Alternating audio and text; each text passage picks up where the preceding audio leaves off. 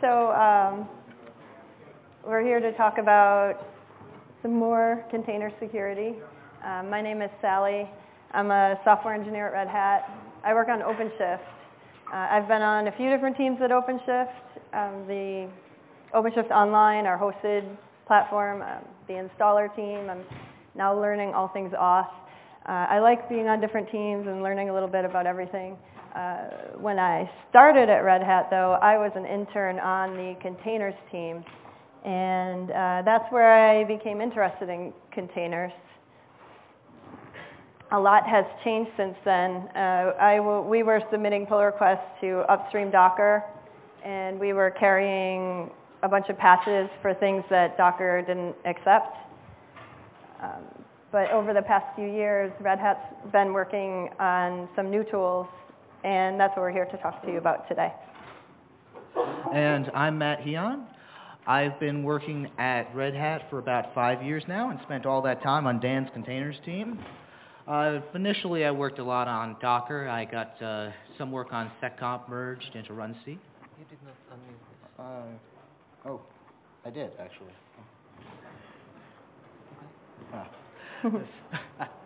All right, aside from the technical difficulties, right now I've been working on Podman for about 2 years, and I'm very excited to be here.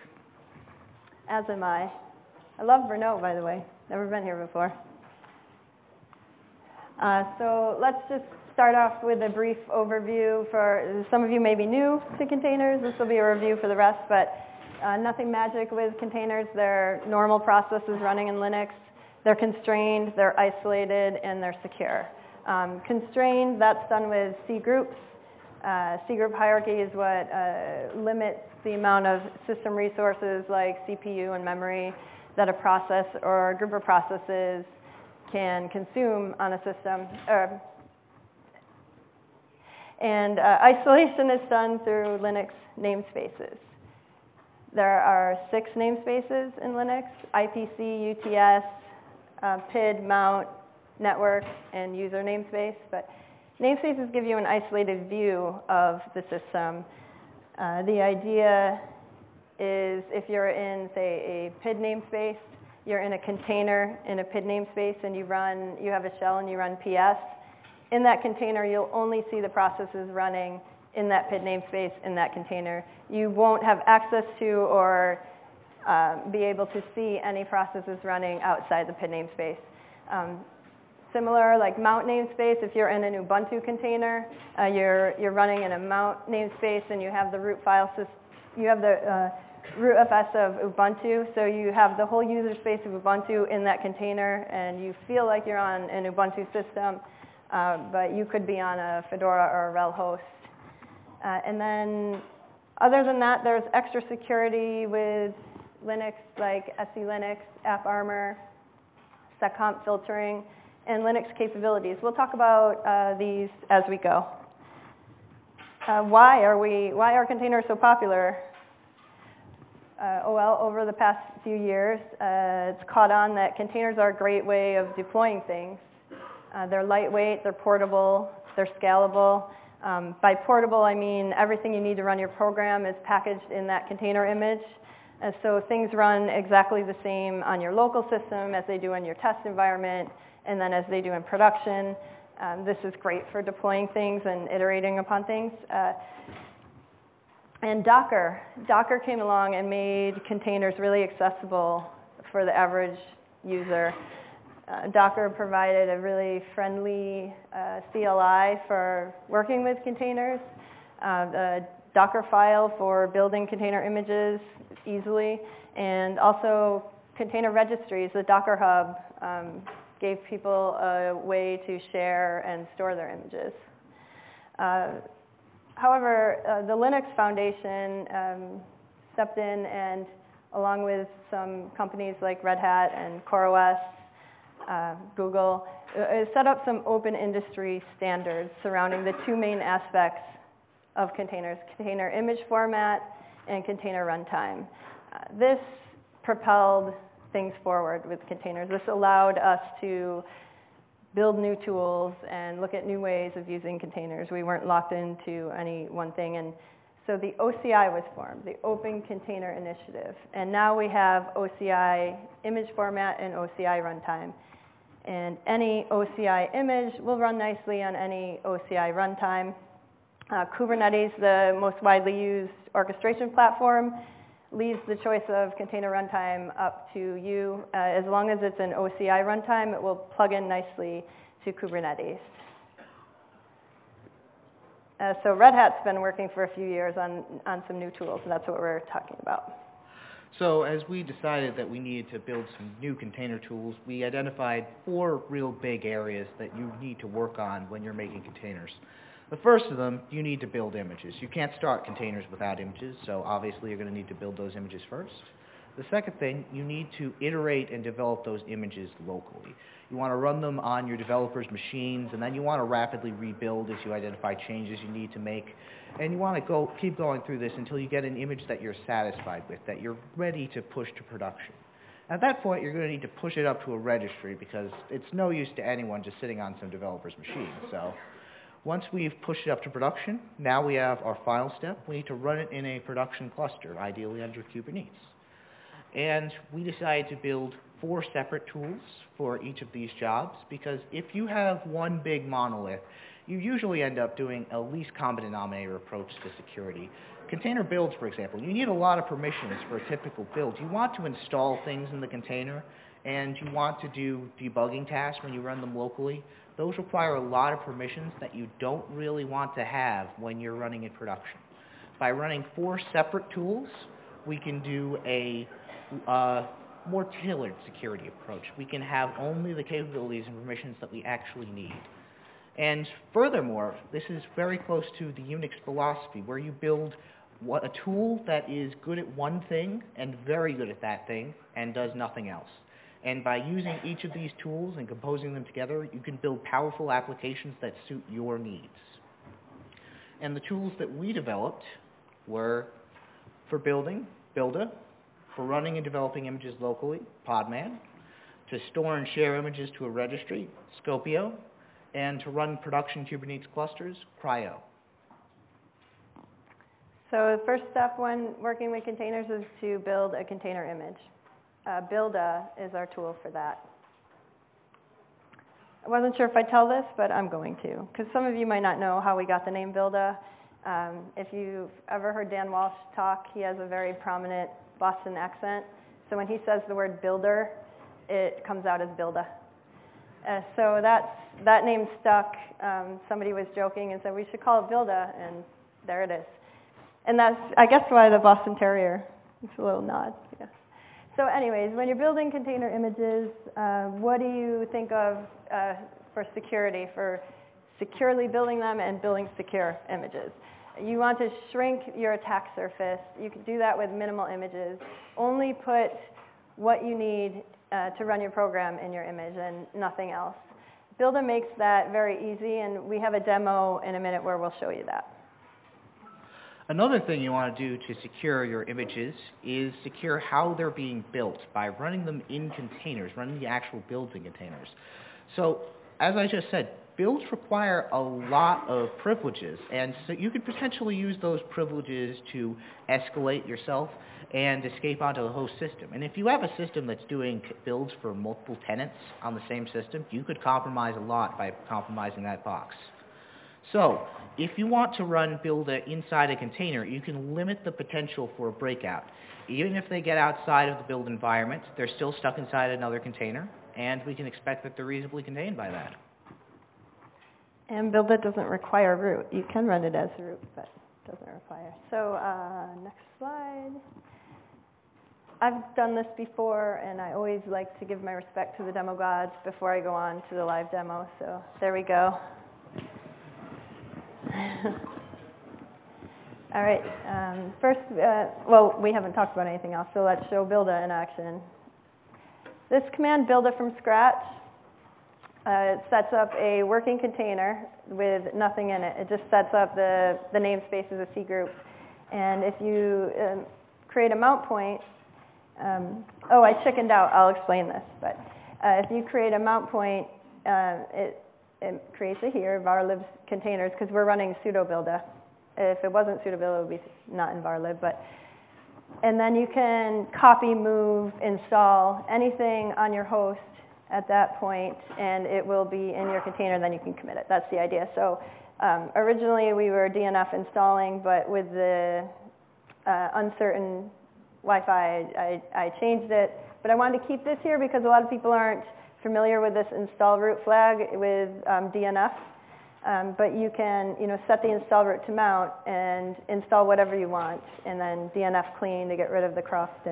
But instead, earlier I created the OpenShift 4.0 installer binary off on the side. I just ran hack build, and instead I'm going to just copy that here. And once we have what we need in the container, we can unmount it and commit it. This might take a minute. It doesn't at home. I can quickly show you, I guess I'll let this finish and then I'll show you. I want to show you another way to create a minimal image, and that's with a multi-stage Docker file. I have one handy, so I'll point that out to you. But what's interesting in this container is what's not in it. So usually if you start with any base image, you might have ping. There's no ping. There's no Python. You might not even know you have ping and Python in almost everything that you use to install. But all that's in this image is the OpenShift install binary. And here's the help menu if anybody's interested in launching a 4.0 cluster. I said I wanted to show you the multi-stage build.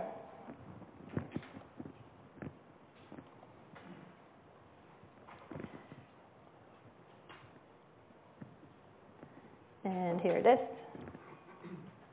So there's two froms. The first one has all of the source code. This is the repo for the OpenShift installer, if you want to check it out. Then we run just the build command. So we have the binary now, and then here's a very minimal base image, and we just copy that in bin OpenShift install in our minimal container image, and that's it. Commit it, and set the entry point to OpenShift install. We use this image in our CI. Since the next talk is about CI, I'm just going to give a little introduction. Our CI for OpenShift is amazing.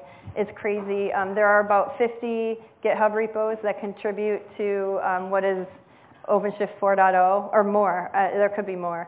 And every one of those repos has a gating job. And what that gating job does is every PR in one of those 50 repos, our CI is run in OpenShift in an OpenShift cluster.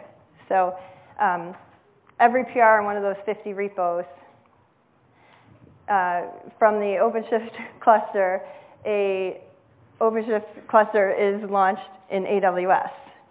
And then, and that's why this is containerized, because we need this containerized to launch the cluster in AWS. And then after that cluster is launched, another container in OpenShift runs some conformance, origin and Kubernetes conformance tests against the cluster. And then if those all pass, that's the only way a PR in any one of those 50 repos is eligible for a merge. You'll hear more about that in the next talk. I just wanted to give a little shout out. So getting back to the minimal image and Buildah, Matt. All right, so next we're going to be talking about build inside a container. So we'll start off by showing a Docker file, and that's the Docker file we're using for build in a container. And you can see it's really simple. We install Buildah into a Fedora image, all you really need. Now let's show the Docker file we're going to be running inside the container. It can be basically anything, but here's a real simple one for demonstration. And now we have our Podman command that runs Buildah. So we have a couple magic volume invocations here, and what these are basically doing is putting parts of the image storage onto the host. So if we run multiple containers, we will be able to share images between them. And then we have one other flag. As we invoke Buildah, we're using the --isolation chroot flag. And we are running in a container here, so we don't really need the full isolation of Buildah. We can use the more relaxed isolation of chroot, and that will run more easily inside the container. So let's let that run. And hopefully this isn't going to take that long, but we'll see. Oh, there we go. And we've stored our image. And there you go. We've run a build inside a container. Easy as that. And you can push that image up to a registry or use it, whatever. So I think we're back to the slides, yeah?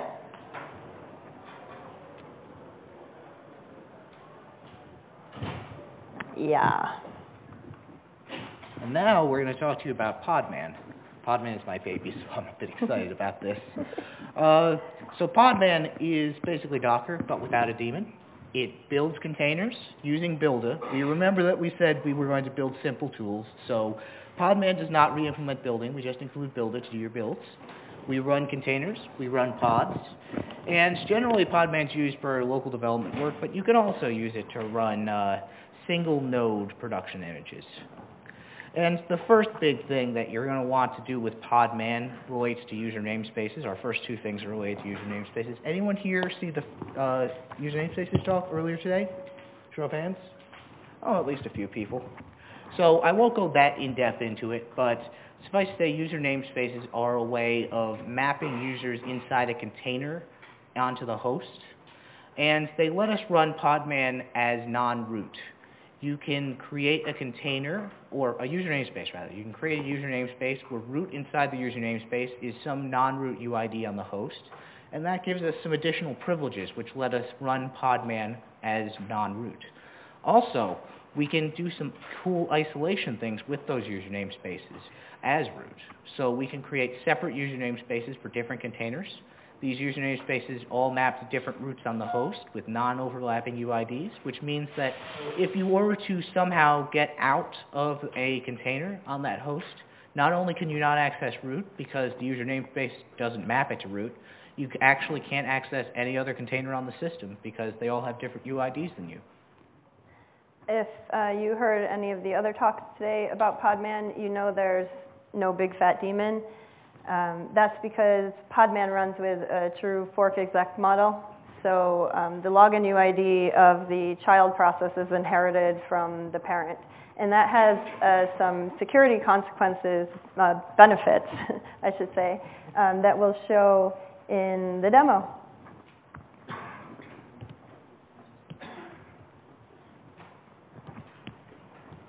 All right, so our first demo is Podman is rootless, and it's really simple. You run Podman, but no sudo in front of it. So let's pull an image here, and let's do a Podman images now that it's down, and you can see that we have an image in our local repository. Now let's show you pseudo Podman images, and you can see that the list is entirely different.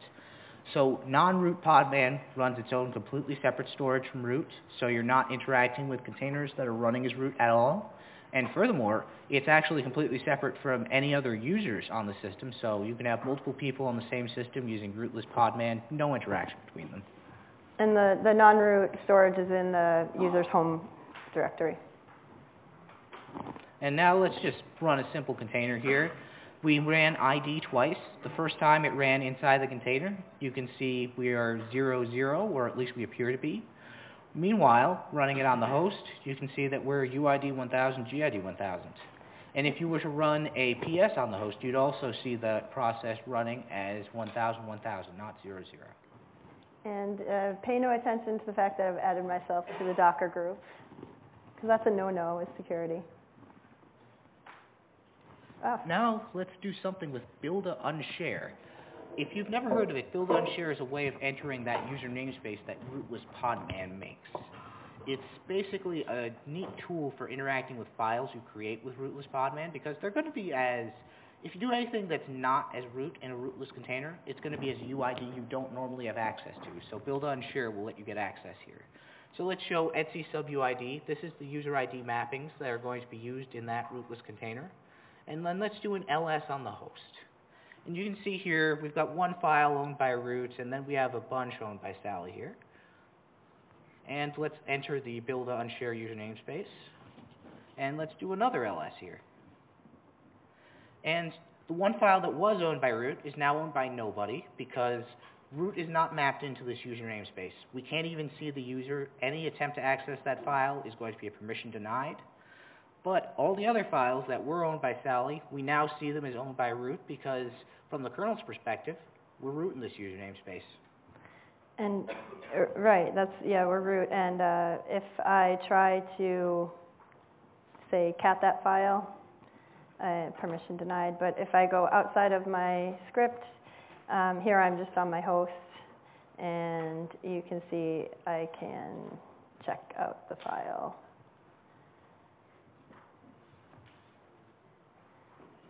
Is that, or do we want to show cat?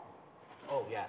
So let's also show the user namespace mappings that are running in Buildah here. You can see these even from within the user namespace with cat proc self UID map.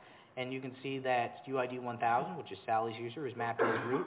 And then we have another 100,000 or 65536 users mapped in from user 100,000 on the host to user 1 on. I think that's all we need to show. I'm going to exit out of this user namespace. Now we're also going to talk about user namespaces as root and using them to isolate different containers. So let's start off by running a single container.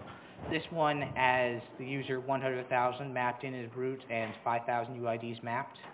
And let's do a quick Podman top. This shows you user and H user, which is user on the host. So you can see they're different here. User in the container shows as root, but user on the host shows as 100,000. And a PS shows that the 100,000 number is accurate on the host. So let's run another one. Now we've mapped a different user namespace in here. They have different roots. And let's see again. And we have 200,000 instead of 100,000, like we passed it.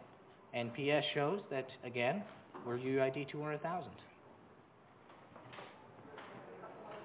This will take a few extra seconds because we were mucking with the user namespace.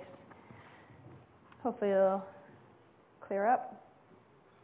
It was either a choice of waiting a few seconds or showing you guys an error that says device busy. So I chose to wait. We might have a bit of a bug there. I didn't want any errors in my script. There you go, it's done. So now we were talking about fork exec in Podman versus the client-server model of Docker. And it's easy to show the consequences.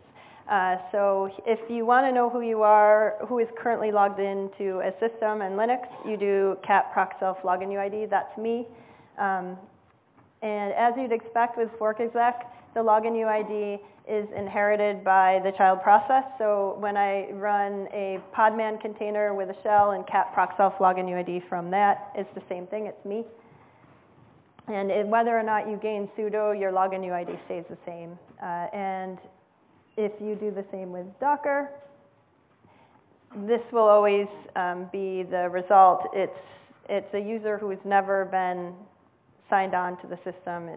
It's anonymous user. It's the Docker daemon. Now, say I have access to a shared system and I run a privileged container with Podman and I mount the host and I try to make a change to etc shadow. An admin can go in and look through the audit logs and clearly see that Saliom has been doing something shady, and that's great because with auditing you want to know who's doing what on your system. However, if you do the same thing and run a privileged Docker container, you mount the host and you do something to etc shadow, same thing, an admin will go into the system and will only see that it's the unset user. It can't be traced back to me.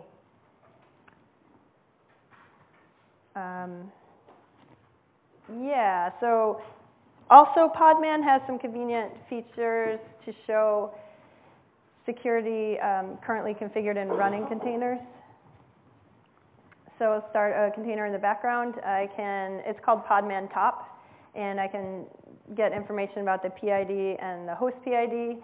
I can pass the label to Podman top to get SE Linux label. I can pass seccomp to see that filtering is currently turned on. Capabilities, effective capabilities, you get a list of which ones are currently enabled. I also want to point out this convenient flag, the latest flag. No, with Podman, you don't have to go and copy and paste the container ID. If for no other reason, you should use Podman for that because it's convenient. Yeah, so there are other Podman top features. When you go home tonight and install Podman, you can check them out yourself. Oh, we're back to the slides. So we have built a secure image. We've run it. It's great. It's working great. And now we want to share it with the world. This was originally, the tool for that is Skopeo, and it means in Greek, remote inspect.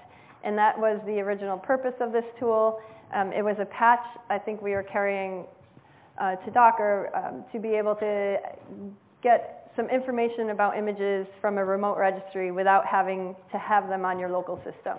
It's crazy that it didn't exist, and it's crazy that they didn't accept it, but it became the tool Skopeo. And it has evolved since then. It doesn't only give you information about images on remote registries. Now it can move images between environments. It can between registries, and it doesn't require root. So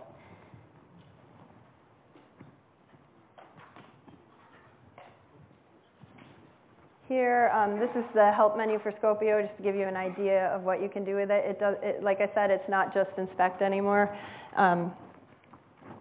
And also, if you're working with a private registry, Skopeo can accept credentials to a private registry. So you can also work with private registries.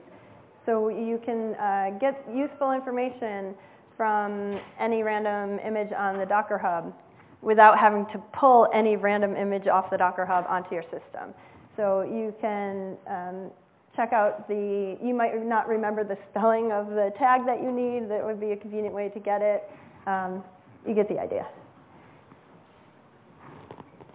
And another convenient feature of Podman, and really this isn't just Podman, this is Skopeo and Buildah and cri-o too. They all share the same storage library and image library, in this case container storage and containers image. So a neat feature of containers image is we can pull images from places that aren't actually registries. Here we're going to pull an image from a Docker daemon that's on the same system. So let's show Podman images. And here we can see that we don't have an Ubuntu image. That's going to change a bit. Mm-hmm. Now we have Docker images, and there is an Ubuntu image right there. So let's use Skopeo to copy an image into the image store that we share between Podman and cri-o and Buildah. Yeah.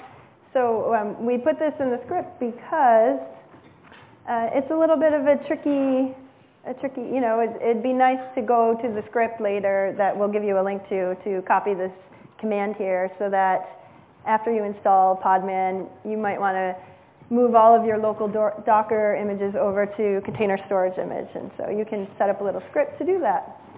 And let's show Podman images again, and voila, we have an Ubuntu container. Ah, we're getting there. All right.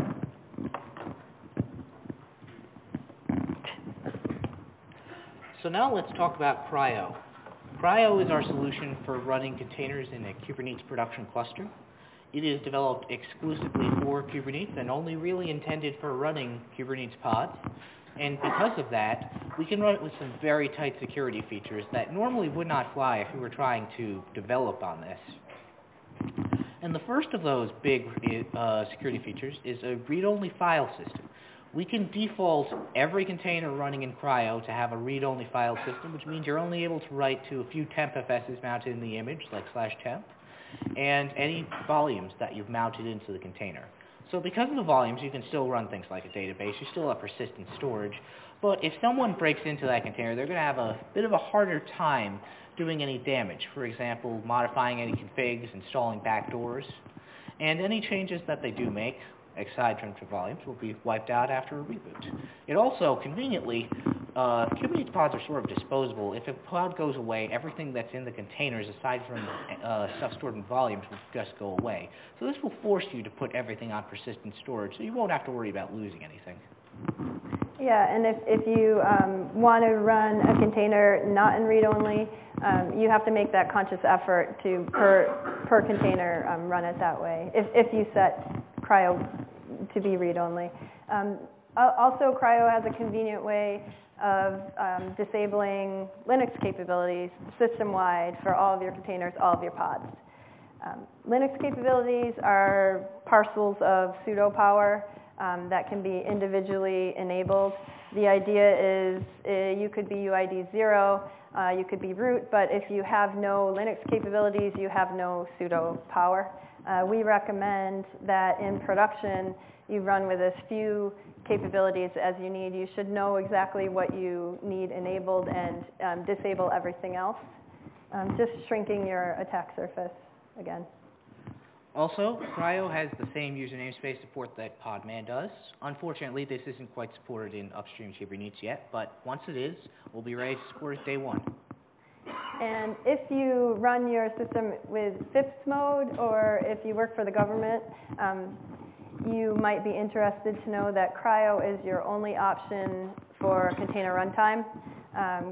Cri-o can recognize if a host system is running in FIPS mode, and if you're running a FIPS compliant container image, it will enforce FIPS mode in the container. So if you try to use a weak crypto algorithm, your container will error out the same way as it would on your host. Back to demos. So our first demo is going to be cri-o in read-only mode. So first we're going to show you how to set this read-only mode. It's a simple flag in your config file. And you can see here, read-only true. If that's set, every container made has a read-only file system by default. And let's restart cri-o to make sure that takes effect. Now, the difficulty with interacting with cri-o in a demo like this is it's only really meant to run underneath Kubernetes. And it doesn't present a nice, neat command line interface for us to work with. So instead, we have to work with something called cri-cuddle. The Kubernetes interface to container engines is something called CRI, the Container Runtime Interface. And cri-cuddle is a tool that will mimic what Kubernetes sends down this interface and allow us to interact with cri-o without having a full kube cluster stood up. So first we're going to make ourselves a pod here, and then we're going to make a container in that pod and start that container. And now we're going to try and install something in that container. And we didn't even get to try installing things. When we tried to open the log file for DNF, it failed. So you can see that that container is definitely read-only. Yeah, cri-o, it's not really meant to be run in local, like just running for fun. That's what you'd use Podman for. So you kind of you have to trick it to think it's in a Kubernetes cluster. And so again, as an easy way of enabling or disabling Linux capabilities. So that is, everything is done through cri-o.conf. I can just sort of check it out. Use setconf, cgroup manager. I thought we were using systemd. We should be by default. Yes, all right. So let's just remove DAC override. And that lets root ignore file permissions, I believe. Is that right? And we'll remove chown too, because I'm not really doing anything with this container, so we can just pretend we don't need anything. Okay. Let's restart cri-o. And now any container or pod that I start will have will not have those enabled. So here it's not as pretty as Podman top, but you can see the capabilities currently enabled that don't include DAC override or the other two chown. And that carries through to pods. The first was showing in the container, and this is a pod. After the demo, we can show you the JSON file we used to start this pod. But that's the idea. Run with as few capabilities as you need.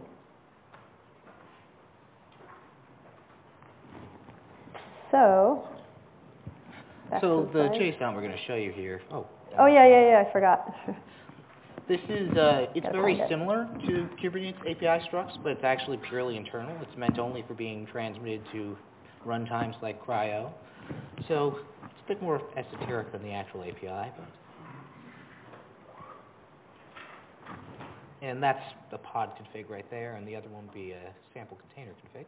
And again, we'll give you a link to this demo, so if you want to check it out, these files are all in the GitHub repo we'll share.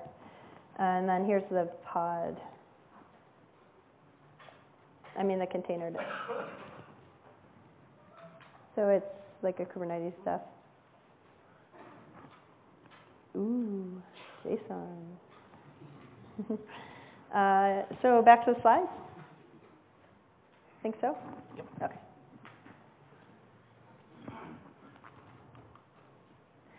So we've showed you a lot of what Red Hat has been working on for the past few years with a focus on security always, because that's what Red Hat does.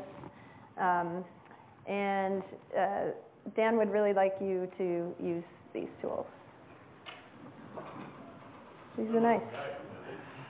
Did you know we kept that in?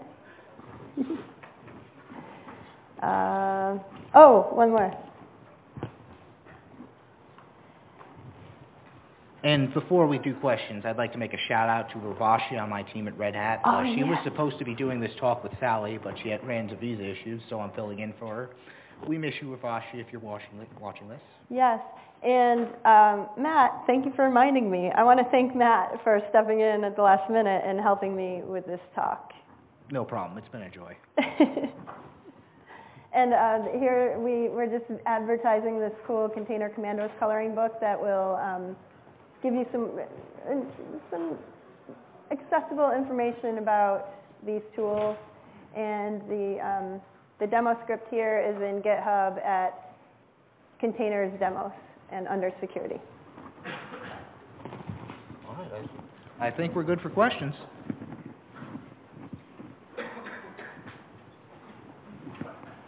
I'm going to have to ask you guys questions if you don't have any. Did anyone see Dan's talk this morning at 9? Yeah, you notice we overlap a little bit with our examples. Question? Oh, yeah. So, how do you manage the divergence, the increasing divergence between the Docker, which is like from Docker Inc. and the tools which are developed by Red Hat? I'm already facing the issues when the containers built and published in Docker.io, they are not properly running on Red Hat and vice versa. So. Well, I can speak from a Podman perspective. We're targeting compatibility with the Docker 113 API and command line. And that is not exactly the latest, but we feel that it's a stable target that a lot of people are still using despite it being pretty old.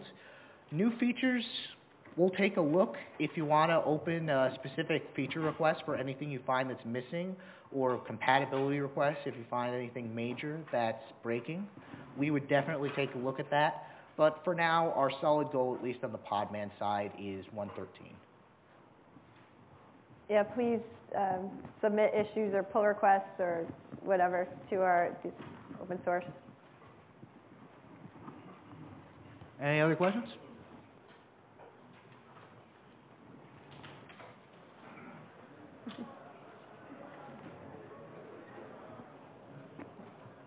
Trying to think if I have any good stories to tell. Oh yeah. Hi.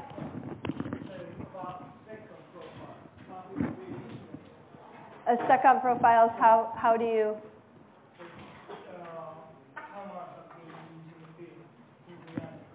Oh, that's a good question.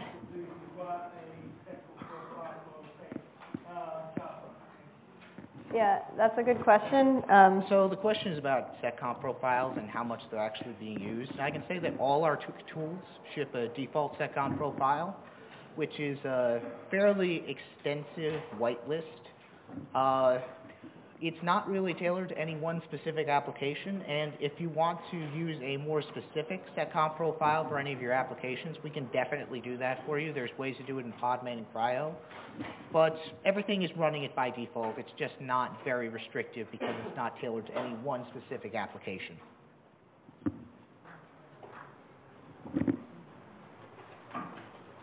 Any more questions? Question?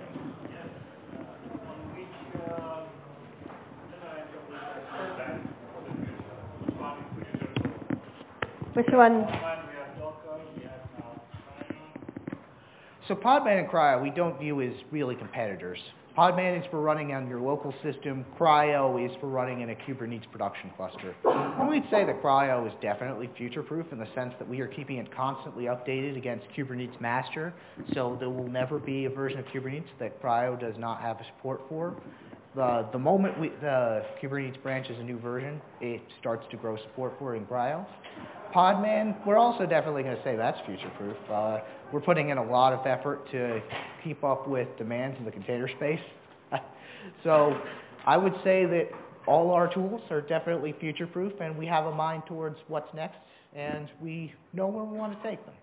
And Cri-o was only developed to run in Kubernetes. It has no other interest.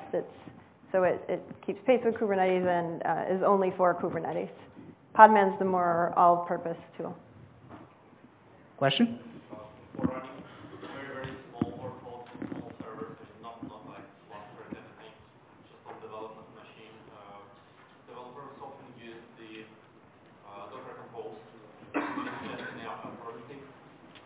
So the question is about Docker Compose and whether we have an alternative plan. And our current plan, if you saw Dan's demo, he demonstrated something we call pod or Podman Generate Cube. And we have another counterpart to that called Podman Play Cube. So the idea is, instead of Compose, where you define your files beforehand, you're going to define your containers in Podman first, define the relationships between them in a pod, and then export that as Kubernetes YAML using Podman Export Cube. And then if you want to run that in another system, you replay it using Podman Play Cube. So it's not quite the same thing, but we'd like to think that it offers roughly the same functionality. And you can pass parameters like env variables, and when you run the command, you get a YAML. How to create and use volumes and networks? Sure. I'm not sure how much of that is implemented right now because this is very early, but that's definitely on the roadmap. Networks are definitely in there right now. If you have any ports forwarded to your pod, that will persist after you export it, re-import it. Not so sure about volumes, but that's definitely on the roadmap if it's not done already. And just so everyone knows, I'm not sure if it's common knowledge, in OpenShift 4.0, what we're working on releasing now, cri-o is the runtime. And we use Podman for everything. Any other questions?